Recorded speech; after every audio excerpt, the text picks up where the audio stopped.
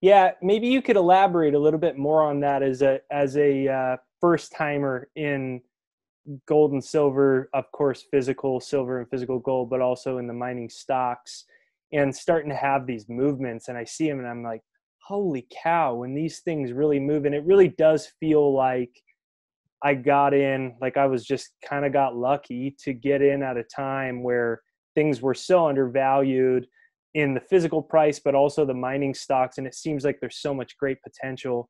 Maybe you could elaborate on, because a lot of people feel like maybe this might be one of those generational times. Do you think so?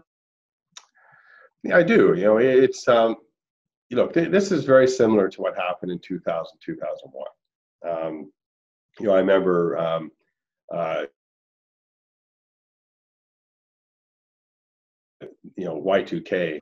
I'm not sure if you remember that, but that was the hype of the day, and the clock was going to tick over on January 1st, 2020, and the entire world was going to come to a crashing halt. And there was all these business plans coming out, and all this money being made on this .com move and boom. And then lo and behold, by March 2000, the Nasdaq peaked at 5,000, and over the next 3 years, it collapsed by 80%. And that was the beginning of the gold bull market that started in 2002, that went for 10 years. And we saw a 10 times move, or probably an 8 times move on gold, from, let's say, call it 250 to 1900. We got a 10 times move on silver, let's say 5 to 50. And if you look at those same kinds of moves, that's what I'm seeing starting now. So go back to 2016, using 1350 as your bottom on silver, using 1050 as your bottom on gold, using the 8 times on gold, that gives you $8,000 gold. Using the 10 times on silver, that gives you $135 an ounce on silver. And I think it's going to be 10 years. I think this we're 3 years in, 3 or 4 years in to a 10-year bull market. Yeah, if that happens, I'll buy you a steak.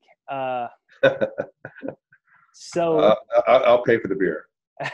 All right, deal. So you think we're about in like maybe the third inning then, is what you're saying?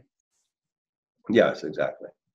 So I know you got to get going here. Final 2 questions. One, sure. Someone like Jim Rickards, obviously you're someone who probably has seen all of his presentation, knows him personally and all that. So He's much higher on gold than he is silver. He's like, sure, get a monster box, but he's not like really a believer in silver at all. And right. What is your pitch or your angle to someone that schluffs it off and is this wacko should have a pure gold mining company, and obviously you have your first gold mining, but they should be first Majestic Gold, not first Majestic Silver.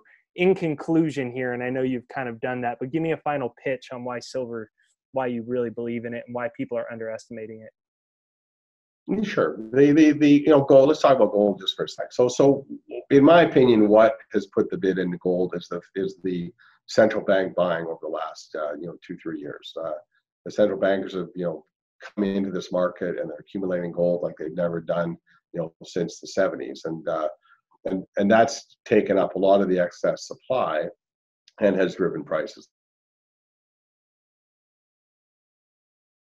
higher. Now, is the reason that there's going to be a reset? Is that reason going to be because we have a new global currency coming? Does that mean the U.S. dollar is going to lose its stature in the world? We don't know. But that's a very, very long game, and for the U.S. to lose their reserve currency status, it's going to take a lot of time. I think it will happen, but is that a 5-year game or a 25-year game? I don't know. So my point is, when that happens, you need to have gold in your portfolio, and that's going to drive ultimately gold to prices that Rickard talks about. This 10,000 ounce number that he bandies around. And I completely buy into that. But for me, silver is a much more short-term trade, because we are, we're getting off oil and gas, we're going electric, we're re-electrifying this planet, in new ways. We need technology. You're not going to give up your iPhone and your iPad or your computer tomorrow. You know, our kids, India, China, most of the planet is going electronic. You know, they want all the gadgets we want. So the consumption of silver and copper are critical to where we're going as a human race. And the ball's not going backwards. It's going forwards. It's not going to stop. And it's going at accelerating speeds and gobbling up metals at rates that currently the market does not fully understand.